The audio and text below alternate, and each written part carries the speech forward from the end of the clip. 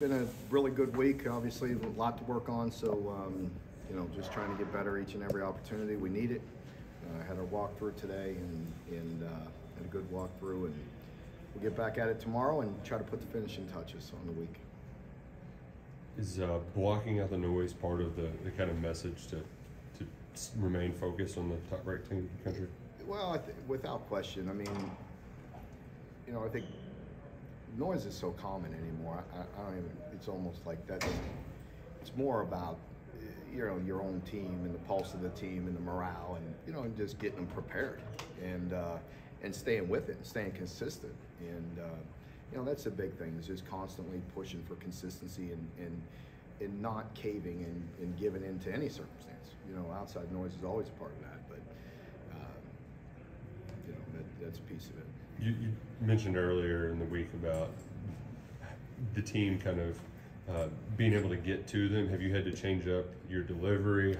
I mean, you always try. I mean, you always alter and do the best you can, each and every day and each and every week. And, with myself, nothing's predetermined. You know what I mean? I think what we, think about the message on what we need at that particular time, what we're going through. So always have done, the best we can in that way. I mean, ultimately, I've talked since day one that we need to be player-led. So, there's a lot of things that the team needs to do and handle as well. Then that's part of my job, to prepare them and prep them and give them the tools to understand that. One of those leaders is DeAndre. Did he go this week, or was he able to work back? He's day-to-day still, yeah. How about capitalizing on the noise? You see the CBS trucks out there, this national game of the week. It's a great opportunity, and that's all you can ask for. You got a fantastic football team coming in, and #1 team in the country playing at home, and it's a great opportunity for us, and we need to embrace that challenge. We know it's a real challenge, but our team has always been, fought and played tough and play hard, and we got to continue to do that.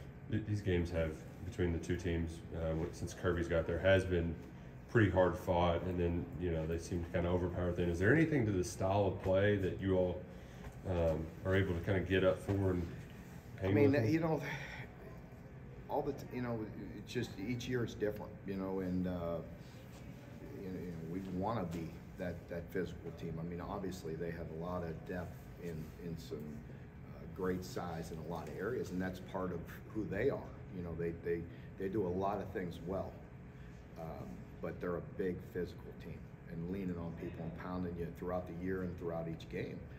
That's why they're in the position that they're in. They're able to withstand that. At times, Missouri was able to make Stetson uncomfortable back there in the pocket during their game against them. How important is it this week to emphasize getting home and at least disrupting that pocket back there? Yeah, I think it's always important to get pressure when you can, mix up looks. Hopefully not let a quarterback get comfortable. It's always part of the plan and trying to get to them.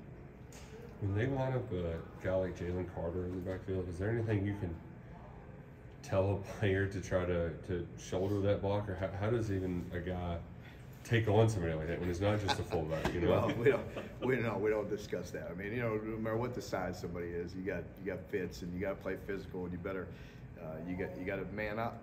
It's a tall task, no matter who they have back there. Maybe comfort level is the wrong choice of words, but you're kind of in familiar territory where nobody gives you a fighting chance. You're big underdogs. How does that play with your mindset? How's the team responded to that? Well, the team will respond. I mean, we've always responded, and I wouldn't think this team's any different. And we have to all do our jobs, and I got to get them prepared. Our coaches got to give them a good plan, and the players got to play hard, and we've got to execute better. Again, there's been inconsistency this year, but there's been moments we've done some really good things. We got to do it for 4 quarters. It's never fun losing, but you never want to take fun out of the equation. I mean, I'm enjoying this. It's a big game coming up. What are you doing to maybe reintroduce the fun aspect? Yeah, it's good. It's good for you. I'm glad you're enjoying it. Glad we can entertain you. It's funny. One of the coaches in the league. No, I won't say that. But I'm glad we can entertain. But No, I mean, there's a lot of work to be done. I mean, it's, you know, I'm obviously not very pleased with some of the outcome we've had this year, and you know, it's my job to get it fixed, and so there's a lot to do. Very good. Thank you all. All right. Yep.